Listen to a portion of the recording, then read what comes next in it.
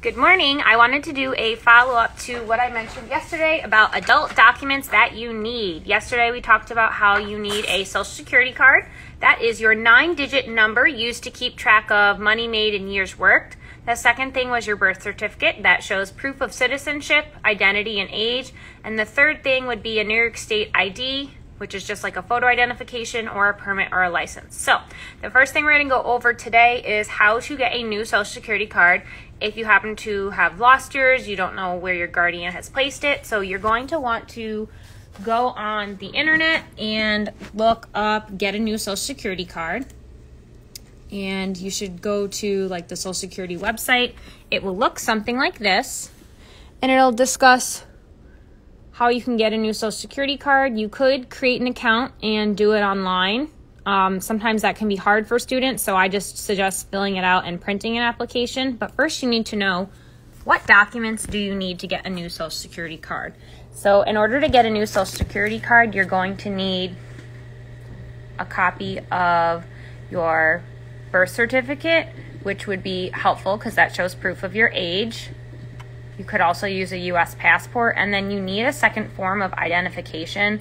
Most easily, it is to show a ID, but if you don't drive or you don't have one of those, you can actually use your school ID, which is why it's really important for you to hold on to one of those.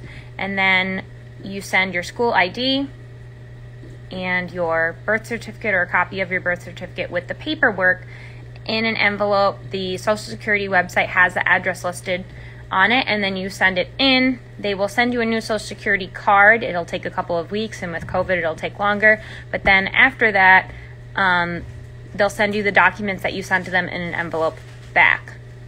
So again, this is what the website looks like. I literally just googled how to get a new Social Security card. Looks like this up here.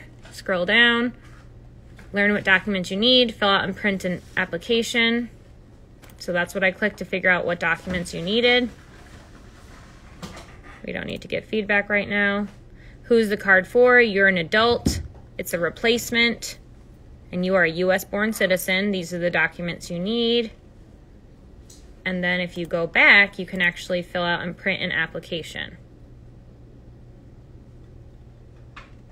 It's free. It is for free to apply for a new one. Here's the thing. If you don't have access to a printer, you don't have the printer, please send me a DM and I will literally print the application out for you and I can mail it to you so you can at least have the form to fill out. Hopefully you found this helpful. I will be doing a second video showing on how to get a new birth certificate if you need one. Thank you.